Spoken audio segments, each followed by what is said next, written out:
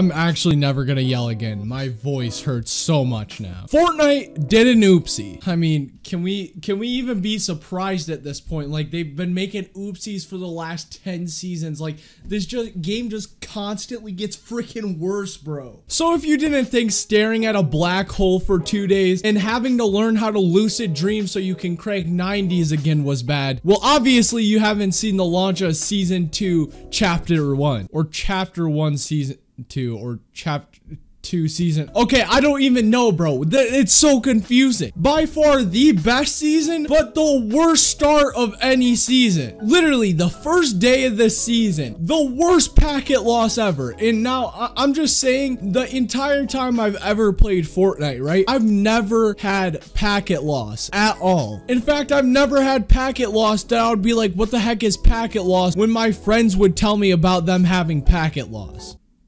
I forgot what I'm gonna say next. But finally, after I stopped having packet loss, okay, there was another problem, the FPS. And it's not just running at low FPS. Like, I could play at 60 FPS if I had to. But no, it's dropping from 240 FPS to 20 FPS every single second, causing you to freeze. Like, oh my god, Fortnite, how do you mess up that bad? The best season you ever made, okay? The most fun. Like, I'm just saying, even through all that FPS stutters and packet loss, I had so much fun. But how do you mess up that bad? Let's freaking go to Fortnite status right now and see what they had to say about this, okay? Look at this bullcrap. Look at this absolute bullcrap. After investigating this issue, we determined that adjusting the sound quality from high to low and back to high is one way to return performance to normal conditions. Like, where the hell does that logic come from? Like, I understand turning it down from high back to low, but to high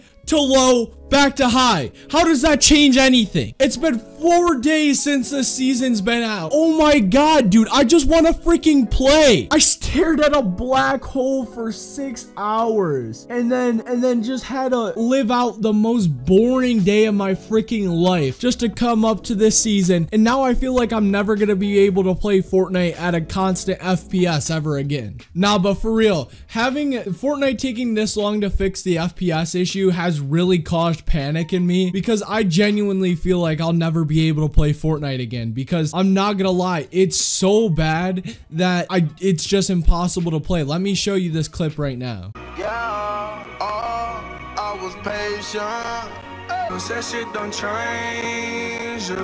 I know it's really hard to see it in the video, but the FPS just shows to prove to you. So what up means is the FPS you're supposed to be running at, and then the next display when it shows down is how much FPS you actually had in that second, and then it's just you see it just dropping down to 20 and like 16, and it is horrible. The game is absolutely unplayable, and I feel like a lot of pros aren't having this issue that I see, and it's because they have like 3 2080 Ti's in their computer and their baseline FPS is like 240. And if you're running unlimited FPS, because you know, I'm always running unlimited FPS because I ain't ever capped, bro. But yeah, that's why you see streamers and their FPS not dipping. But even though I saw Daquan stream the other day and his FPS kept on dipping to like 40, and I was like, oh my god. I know it takes time to fix bugs, and this better be fixed by Tuesday or I'm just gonna drop this season. But anyways, guys, thank you so much for watching me be a raging retard. I really enjoyed it.